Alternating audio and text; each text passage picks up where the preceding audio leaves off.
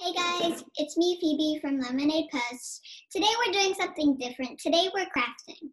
I love to craft. It's one of my passion projects. So in today's video, we are going to craft this hot glue stick ornament crystal thingy.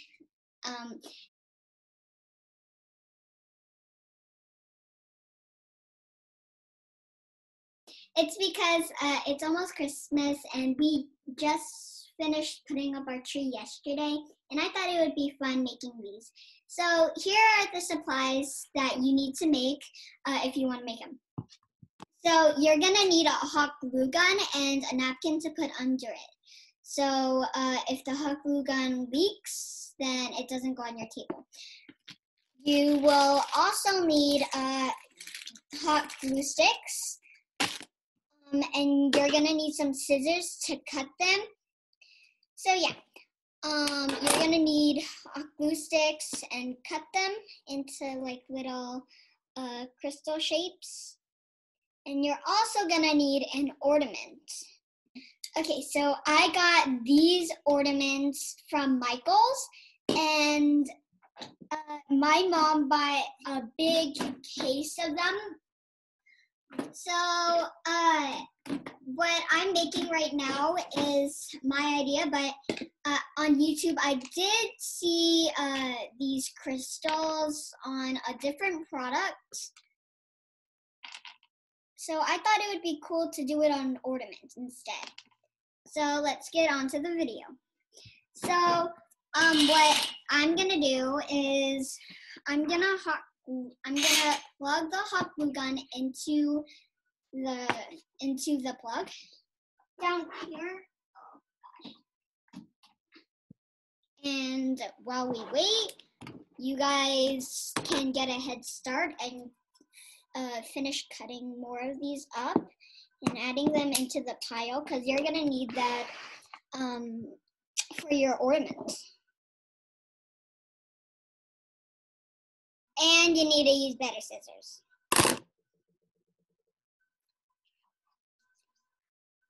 Try kid-friendly scissors. They might help you more. And make different sizes of crystals.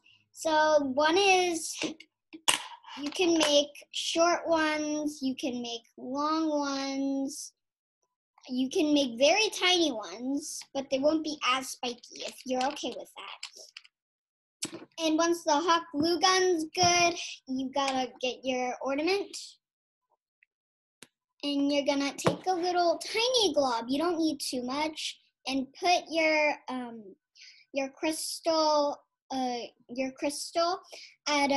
made out of the hot glue sticks, and glue it on before it runs out or dries out. And before this falls on the napkin, just try not to waste glue and go on quickly. They might fall and they hurt when you step on them. I stepped on one before and it did not feel good. And if one falls off or another falls off, you can always glue them back together.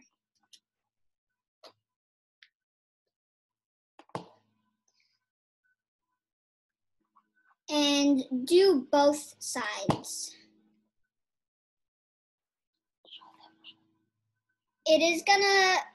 It doesn't look so good right now, but when you finish the product, it's gonna look so good. And it is pretty worth it. Once you finish, you can decorate your tree with it. And it looks so beautiful.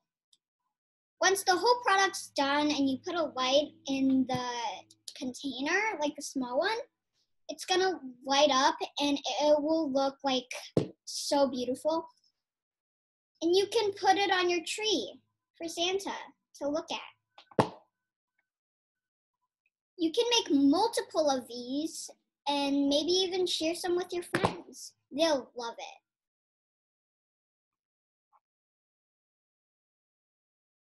They'll also make great stocking stuffers, but might not fill the whole stocking. Unless you make multiple of them. So this is what I've done so far. Just this little corner.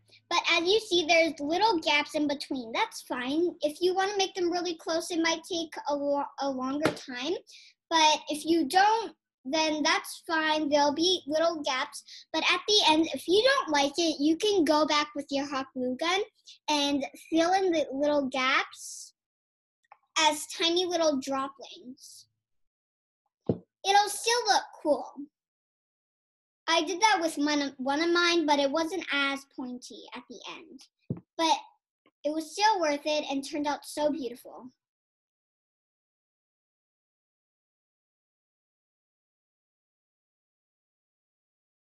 And then you keep on going